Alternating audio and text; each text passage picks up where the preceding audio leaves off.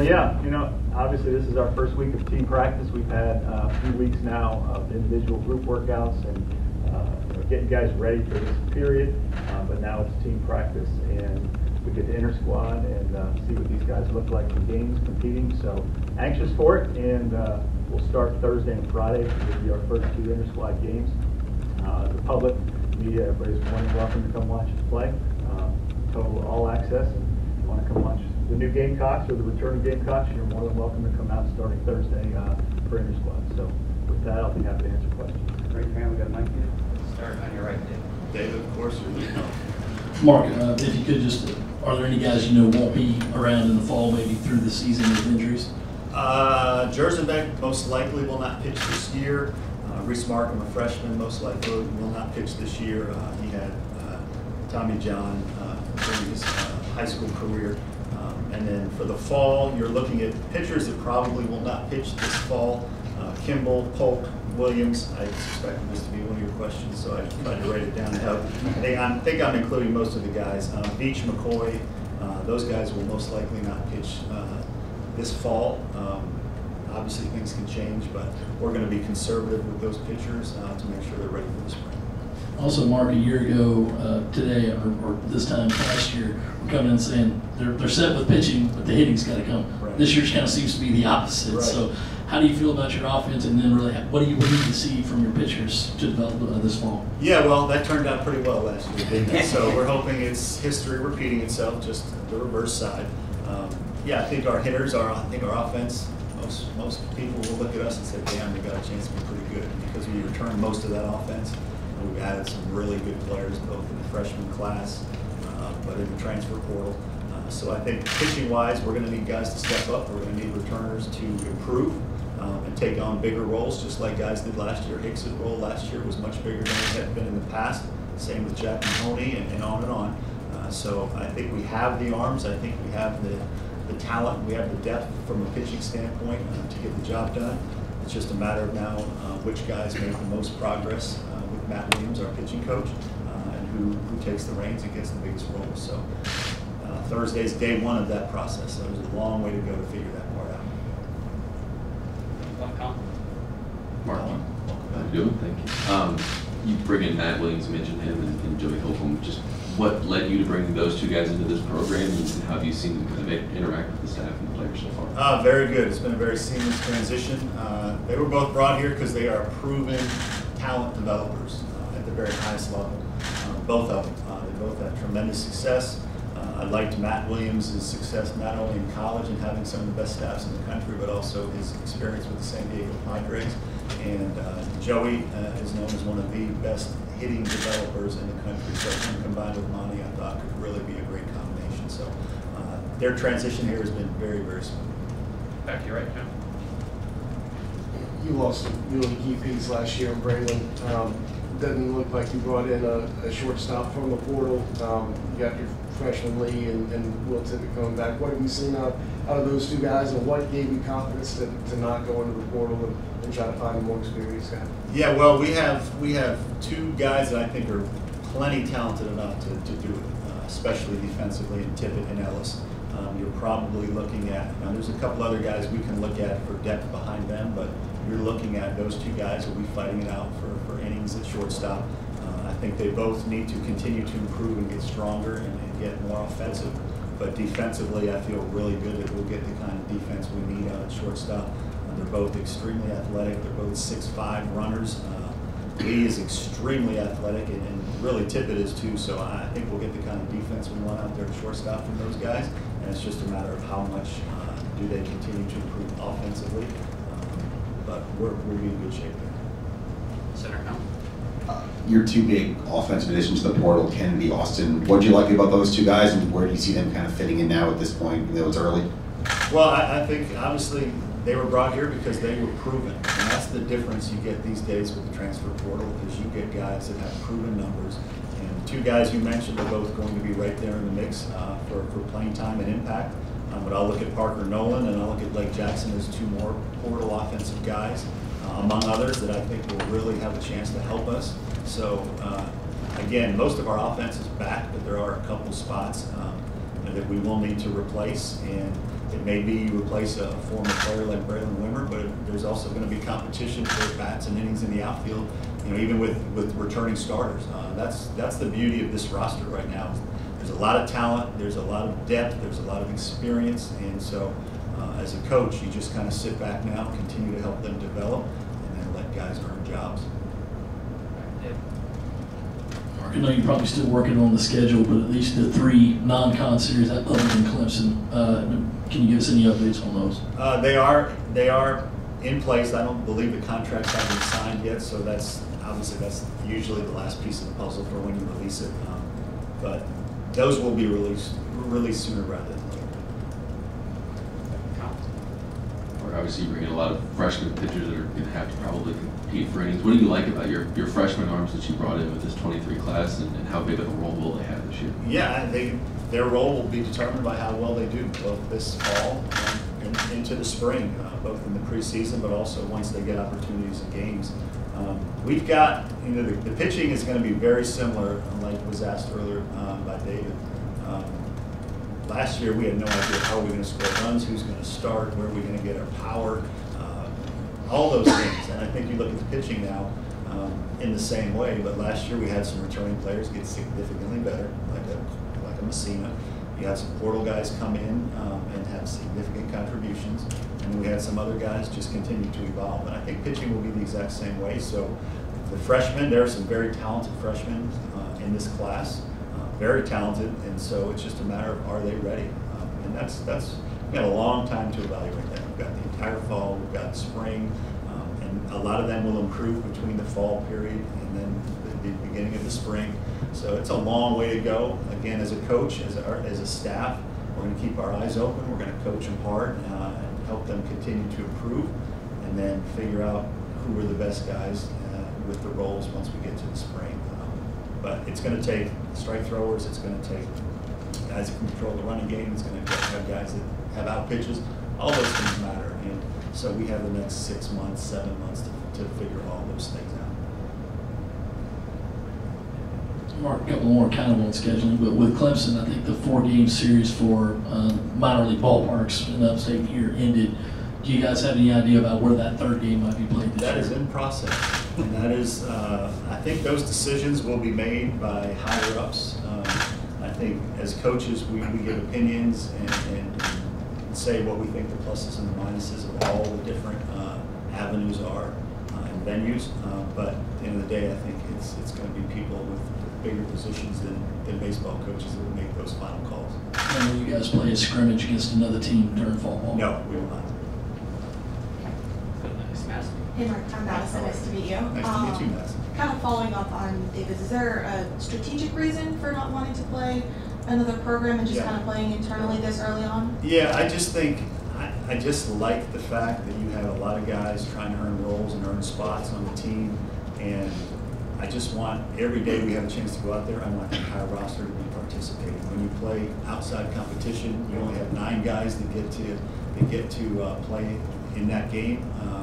And you have 1 pitcher, and so I just think we've done both. We've played NC State, we've played Georgia Tech, we played UNC Wilmington. We've seen it both ways. I did see enough value in the times we did play outside competition in the fall, and those just so happened to coincide with the seasons we had that we weren't quite happy with following the following spring. So maybe a little bit of it is a superstition too. So who knows?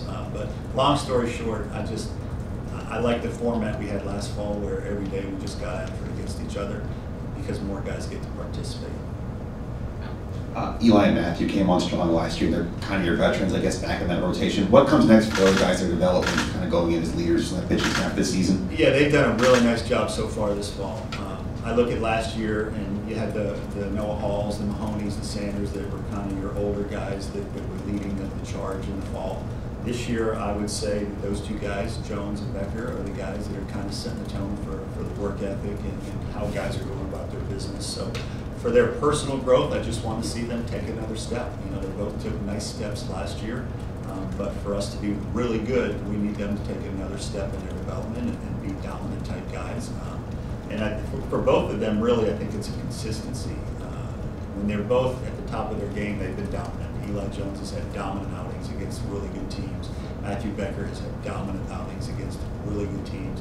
For now, it's just the biggest thing for their growth is, okay, let's do that a lot more often and with a lot more consistency.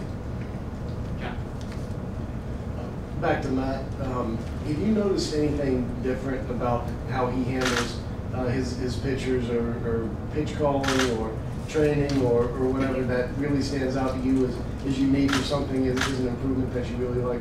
I just think, look, we had a really good pitching coach before. We have a really good pitching coach now, and I think it's too early to tell what are his strengths. But I do know I've been getting a lot of really positive reviews from our pitchers about what they're doing, about how they're going about their business, about their daily program. So I think it's too early to tell what are the major strengths for Matt. But again, he was hired because he has a tremendous reputation among college coaches, among professional scouts, and the stats of his pitching staffs over the years are proof of it. So I'm anxious just to continue to see the growth between him and our pitchers. To your left hand. Hey Mark, so talking about your returners this year, one that we weren't so sure about, Gamecocks, is what does it mean to have him back this year and that he withdrew his name from the draft? It means a lot. It really does. Again, I think we looked at last year and we had the 3 guys drafted that decided to come back, and they had such an impact on our success last year. And I think Gavin's going to be the same. Gavin could have been drafted pretty decent. He could have moved on to the next level and be playing pro baseball right now, but he wanted to come back. He wanted to have an even greater year. He wanted to leave a more lasting legacy than just a 1 year here at South Carolina. He's extremely happy here.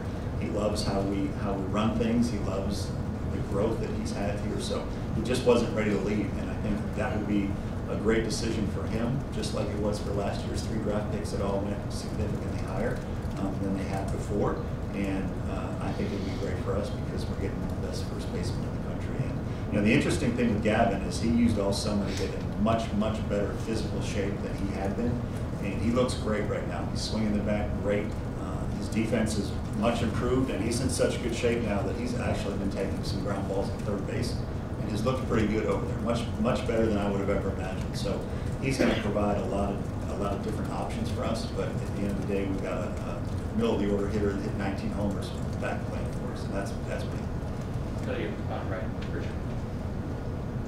Hey Mark, this is a 2-parter. With the pitch calling technology that exists now with the earpieces and the wristbands, how has that impacted or not impacted sign stealing? And where does that fit in your priority list as far as concealing signs or trying to figure out other guys? Well, I think sign stealing is a part of the game.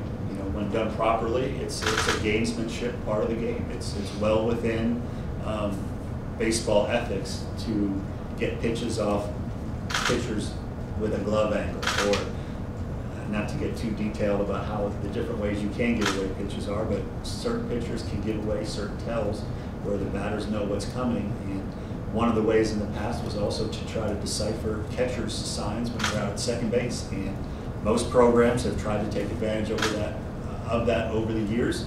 And we're no different. If you're giving away certain tells, then it's well within our reach to try to take advantage of that. You can't do it electronically. You can't do it, in non-ethical ways. But if it's part of the normal flow of the game, it's well within gamesmanship. That has been taken away some because now very few catchers are given signs because of the technology we have. But yeah, number one, as a defense, as a pitching staff, you want to do everything possible not to make sure that the opponent is not taking pitches off of you and figuring out what you're about to throw.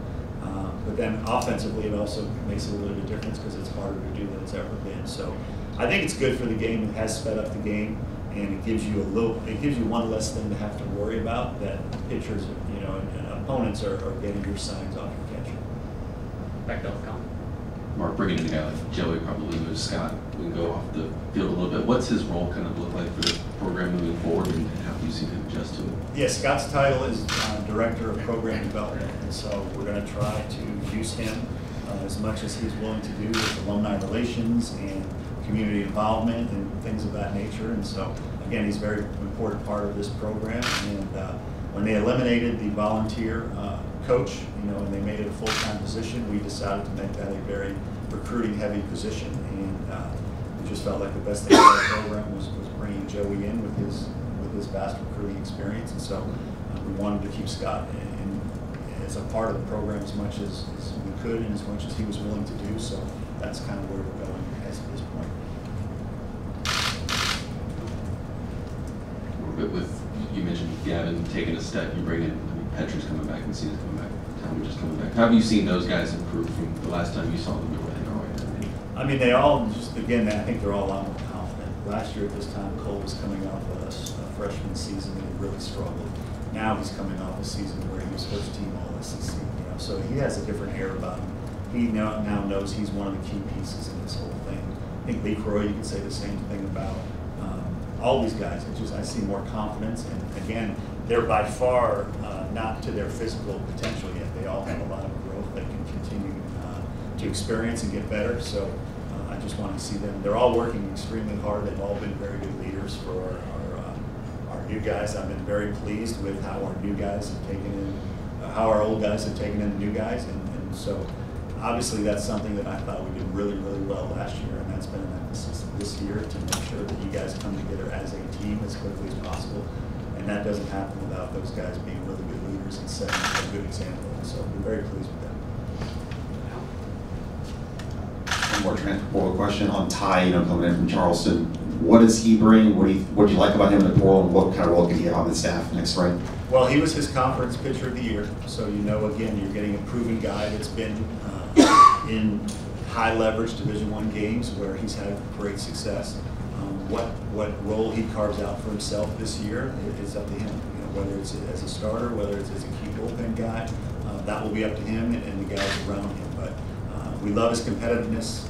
He's got really good off-speed pitches. The fastball will be in that 89 to 91 range with a pretty good down angle. But the one thing we've heard time and time again is when the stakes get bigger, he gets better. And so when he's playing in front of 10,000 people here at Founders, I can't wait to see him compete. Out of curiosity, y'all are starting fall practice at least a couple of weeks, maybe 3 weeks later than usual. The thought process behind that? Just number one, gives them more time to kind of get used to our new coaches and how we're doing things. Number two, for the injured guys, it gives them a little bit more time. Number three, for the guys that played summer ball, we just thought giving them a chance to catch their breath a little bit would be beneficial. So because we're in the South, we have the ability to be a little bit more flexible like that. And the weather is warmer for longer, so we just thought it was something that we would give a shot.